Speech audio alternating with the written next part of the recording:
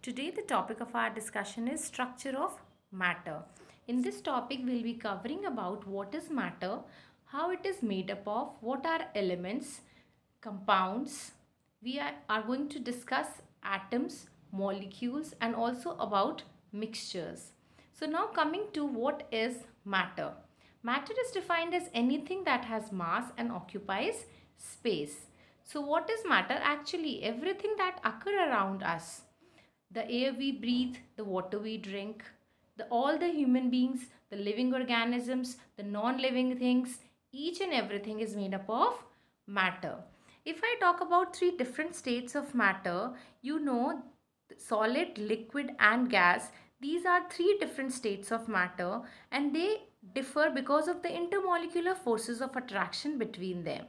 In solids, these forces of attraction, they are the strongest. That is why they have a fixed shape and a fixed volume. But in case of liquids, these forces are weaker as compared to solids. So they don't have a fixed shape, but they have a fixed volume.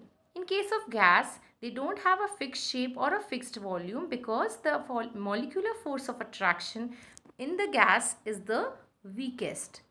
Now, what is matter actually made up of? Matter is made up of substances called as elements and compounds. Scientists have discovered more than 118 elements. Out of them, 90 of them occur naturally and rest of them are synthesized artificially. Now, what are these elements? Elements are the substances which have only and only one kind of atoms. If I talk of silver, pure silver is made up of only silver atoms. If I talk of hydrogen gas, it is containing only and only one kind of atom, that is hydrogen atom. Now, what is atom? Atom structure could be related to our solar system. Like in our solar system, sun is at the center and planets are revolving around the sun in their fixed path or orbit. Similarly, in an atom, the central part is called the nucleus, which contains neutrons and protons. And the planets, it could be related to electrons. Electrons are negatively charged particles which are revolving around the nucleus in their fixed orbit. So we can conclude an electron is a negatively charged subatomic particle, and when we are writing, it is designated as small e carrying a superscript of negative charge. Proton is a positively charged subatomic particle written as small p carrying a superscript of positive charge. Now a neutron is a neutral particle. It does not carry a charge. Now talking of compounds, I told you in the beginning, scientists have classified the substances into two major categories. One was element, another one is compound. So element is containing only and only one kind of atoms, but compounds, they contain two or more than two kind of atoms. Like if I take the example of common salt, which we use in our kitchen, that is sodium chloride, represented chemically as NaCl. So this one molecule of this compound is containing one atom of Na, that is sodium, and one atom of Cl, chlorine. So this sodium and chlorine, they are bonded together to form one molecule of sodium chloride. So for element, I told you the smallest unit is atom. But for compound, the smallest unit is going to be a molecule. Now in this slide, I have shown you the difference between atom, molecule and a compound. So it is not always mandatory that a molecule will contain always different types of atoms. In case of hydrogen gas molecule, it is H2.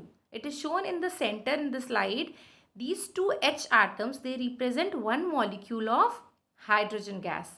But in case of a compound, these could be different types of atoms. Like in case of water, the slide is showing you two H atoms and one O atom. O is oxygen, H is hydrogen.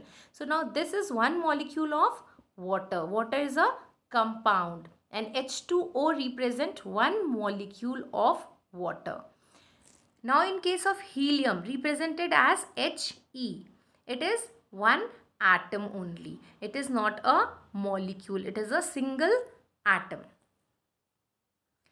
Now the difference between elements and compounds. Elements always contain only and only one kind of atoms, as I told you in the beginning. Compounds may have more than one kind of atoms. Compounds always have more than one kind of atoms.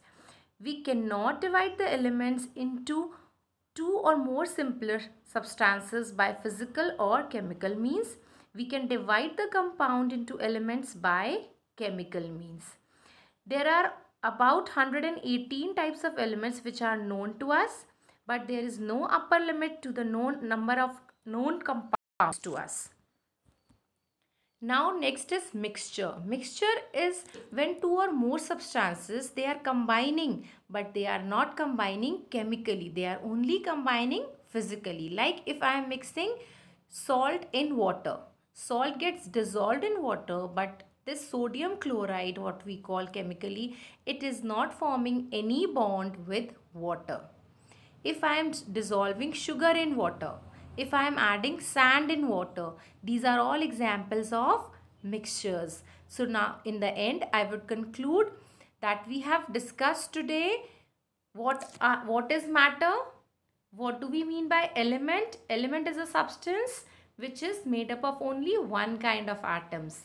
Compounds always contains two or more than two kinds of atoms.